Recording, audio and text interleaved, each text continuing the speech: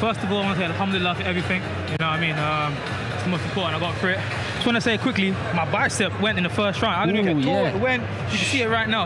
Yeah. But from the first round, it went. I'm still a prospect, so it's pretty new to me. But alhamdulillah, I got good mental strength. Yeah. So they got through it. That's the main thing. Yeah, good man. It looked like you were trying to draw him in to counter-attack, but he wasn't really committing to anything, was he? He fought the power. He fought the power.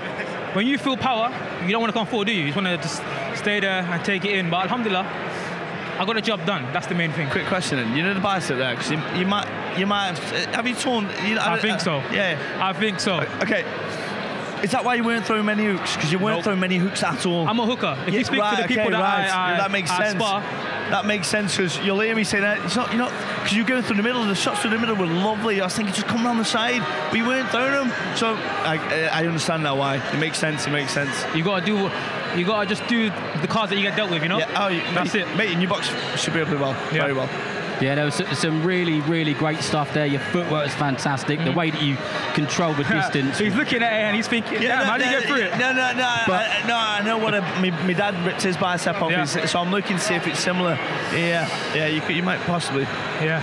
Well, congratulations on a really good performance. I'm sure your friends and family enjoyed coming to watch you. Yeah. Well done, and go and enjoy your evening.